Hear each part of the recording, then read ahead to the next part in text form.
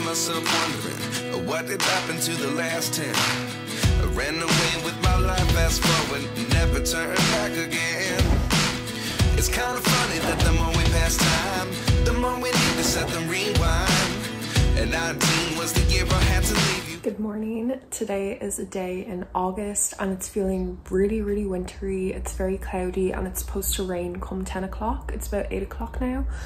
So this is the room. If you've seen my apartment tour already, you'll know. But I think I want to turn on this light. There we go. Nice and festive. I'm just gonna put on another wash, brush my hair, get ready, eat something small, and then head to the gym. We have a gym in the apartment complex, which is really handy. So we'll do a quick workout, Luke and I, and then we'll head for some brunch. So I'll show you the gym and I'll keep you posted on what sort of exercises we do.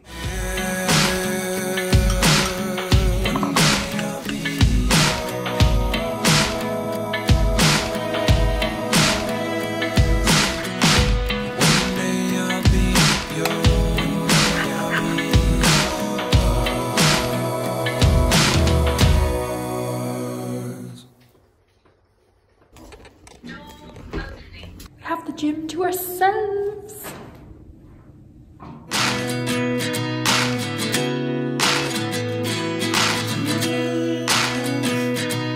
Babes, why is this top in there? You've never worn that. Babes, put it in. Why? Look at all that shit that just came off it. Babes, that's just dust. I'm not throwing in a brand new t-shirt into there. Yeah, but there's dust on it. There's none. Shower time post gym. I worked legs, butt, and then a little bit of arms because I mostly tacked them yesterday, so I didn't want to go too hard on them. So yeah, gonna have a shower and then I will head to brunch. I'm not sure how good the lighting is right now, but this is today's outfit for brunch. Just something nice and cozy, even though the sun is trying to come out now, which is always great. So hopefully I can get some sun on my face. Look at this.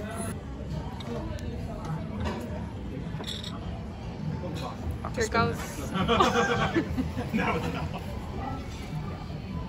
Absolutely loved the food and loved this dog that we got to spend time with. And this is the area, very trendy.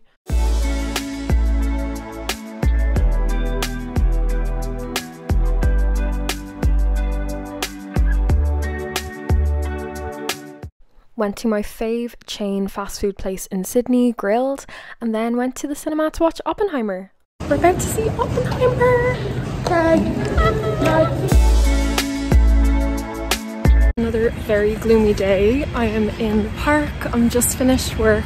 Well, it was really orientation and it was so interesting because I also had a session learning so much about Aboriginal people and Torres Strait Islanders of Australia, and just really cool facts like the Aboriginal flag was only created in 1971 and then during the stolen generations. So I don't know if people watching this will know much about the stolen generation here in Australia, but it happened up until I think it was 1970 where Aboriginal children were taken away from their parents. It happened as frequently as 1 in 3 kids, so that's really crazy because my parents, like, that could have happened to them if they were Aboriginal in Australia. I'm probably gonna do some shopping when I get home and yeah, chill out.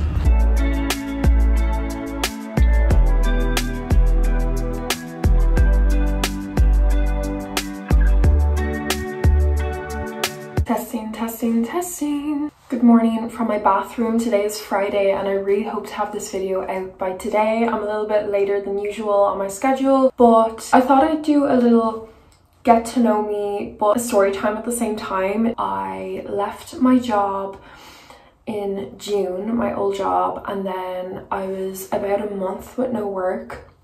So it was a little bit stressful. Half of that month was me traveling the US with my parents, my brother and my best friend. So I wasn't really thinking about it too much then, but when I came back to Sydney, I was jobless for 2 weeks. I was waiting for my current new job to finalize documentation, proof of vaccines and all that. And I just want to stress, in my opinion, it's so important to leave a job if it's making you feel really upset, if you think you're just there for stability, to be getting money every week, every month, whenever you get paid. I was on a pretty good salary there, but I really did not like the job. It did not suit me. I'm really grateful that that job gave me the job so that I could, you know, have some savings for traveling, so that I could get my foot into the door into a science type job, which is really difficult when you aren't from the country. But I was really miserable there for the last couple of months. It was not what I expected the job to be like. I felt like I could do a lot more than what I was doing. It just felt very monotonous, very boring, and I felt really, really isolated there. I was primarily working on my own or with just one other person. And right now it's my 4th week in a new job. It's really similar to the one I had in Ireland. I'm working in a big lab with about 15-20 people, and it just feels so good to have that social side of the job, to get on with everyone and to be doing work that I'm really passionate about, which is working with bacteria, which is a little bit gross, but it's what I like doing. And I really didn't appreciate the job I had in Ireland as much as I should have until I came to Australia. So that is where I'm at right now. I unfortunately can only work there for 6 months because of the working holiday visa. If you're not aware, you cannot work with the same employer for more than 6 months, which is such a bummer because this job could have offered it to me for a full year. So that's another issue that I need to get around, maybe checking if I can jump onto another visa. But in the meantime, I'm really happy to be where I am for 6 months. So just wanted to put out there, in case anyone's going through what I felt about a month ago, where I was really, really upset where I was. I would go to work, come home and cry way too much. I just felt like I had no energy to do anything else because I was just thinking about how much I disliked where I was. If it means going broke for a little while or not saving what you want to save, just do it, because you will regret it if you stay somewhere where you're unhappy. At the end of the day, when you're working, it depends on the person obviously, but I was working about 38 hours a week. That is a lot of your time, Monday to Friday, primarily most of your day awake is working. So you want to like what you're doing, or at least not dislike what you're doing. I hope that has given someone inspiration to leave if you're not happy where you are, and I will catch you with another video. Hopefully in every video I'll kind of let you get to know a little bit more about me. I don't want to just dump it all in one video because I don't know if people will watch that. But yeah, more travel and Sydney videos coming soon. Bye.